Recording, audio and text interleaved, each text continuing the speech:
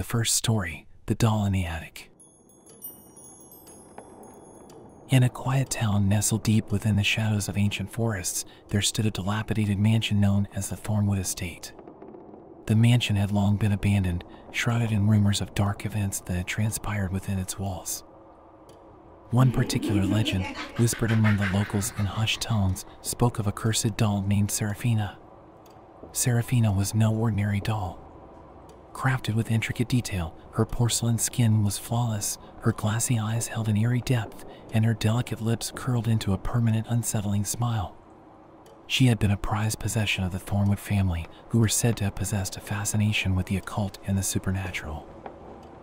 The tale of Serafina began to unfold on a moonless night, when a bolt of lightning struck the mansion's towering oak tree, splintering it in two.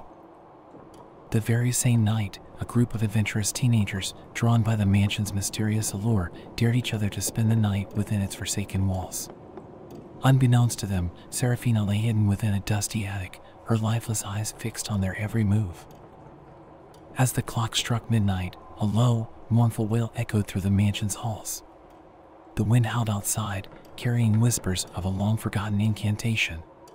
Up in the attic, Serafina's glassy eyes blinked and her fingers twitched ever so slightly. The threads of an ancient spell, interwoven with dark magic, had been triggered by the storm's fury. One by one, the teenagers began to sense an unsettling presence creeping around them.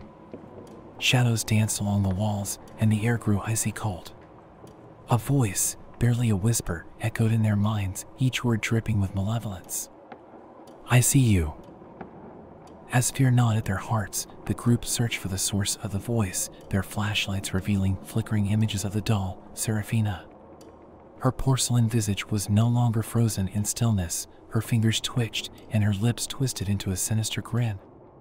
Panic ensued, and they attempted to flee the mansion, but the doors slammed shut, sealing them inside with the malevolent force that had been unleashed. One by one, the group members faced their own personal horrors. The doll seemed to feed on their deepest fears, manipulating reality itself to torment them. One saw the walls drip with blood, another was pursued by shadowy figures, and yet another found themselves lost in a labyrinthine corridor that shifted and twisted with every step. As dawn approached, the storm's fury subsided, and the ancient spell's power began to wane. The once united group had been shattered by terror and paranoia. Desperate and broken, they realized that the only way to break the curse was to confront the doll itself. Gathering their courage, they ventured back to the attic, where Serafina waited, perched on a dusty chest. Her glassy eyes glowed with malevolent energy, and her delicate fingers flexed with anticipation. One by one, they recounted their harrowing experiences, defying the doll's attempts to plunge them into further fear. With a collective effort, they shattered the doll, breaking the curse that had held them captive within the mansion's walls. The atmosphere shifted, the malevolent presence faded, and a sense of relief washed over them. As the first rays of sunlight pierced through the attic's windows, the mansion seemed to sigh, releasing the grip of darkness that had clung to its very essence. Yet, as they made their way out of the mansion, a chilling wind whispered that the story of Serafina was far from over.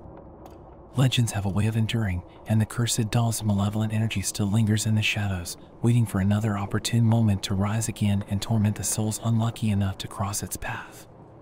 So, dear listener, beware of abandoned mansions and the allure of curiosity, for you may stumble upon a sinister secret that defies explanation and reason. The end of story 1. Now for the second story. The Cursed Mirror. In the heart of a quiet, unassuming apartment complex stood apartment 303, a place that harbored a chilling secret. Its resident, Sarah, had always been an independent soul, drawn to the cozy space that held her solitude and creativity. Little did she know, the antique mirror that hung in her living room was a gateway to something sinister that dwelled just beyond her reflection. Sarah had come across the mirror at a vintage shop one foggy autumn afternoon.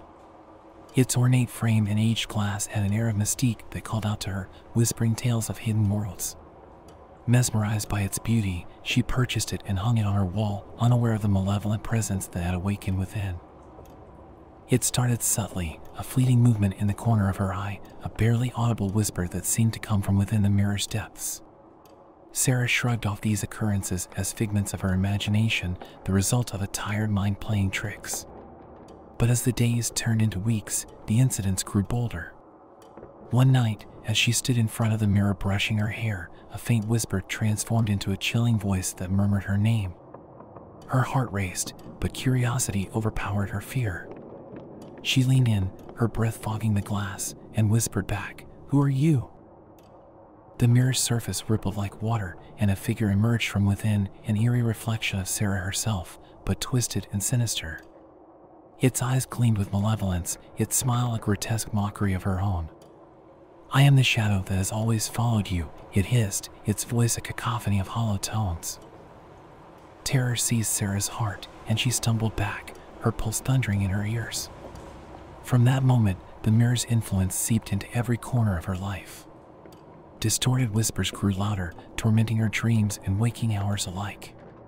The reflection taunted her with secrets only she knew, secrets she had never shared with a soul.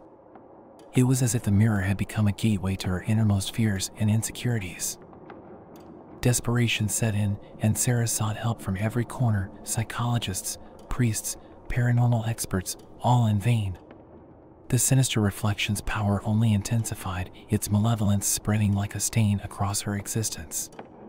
Friends and family noticed her decline, the sparkle in her eyes replaced by a haunting emptiness.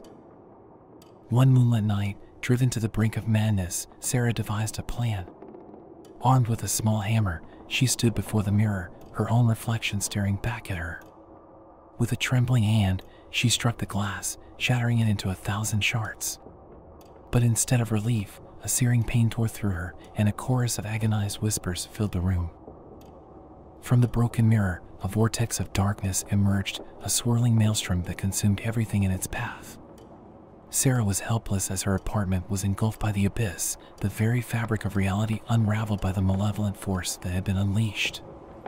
As the void swallowed her, the last thing she heard was the mocking laughter of her own reflection. And so, apartment 303 became a place of unsolved mystery, a cautionary tale whispered among neighbors. The shattered mirror was never found, and Sarah's fate remained a dark enigma.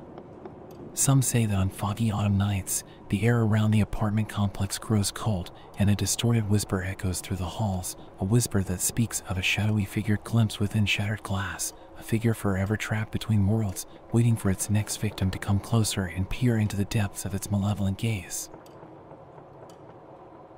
If you enjoyed these two stories, please give a like and subscribe for more haunting stories. And remember, you never know what might be standing behind you watching your every move.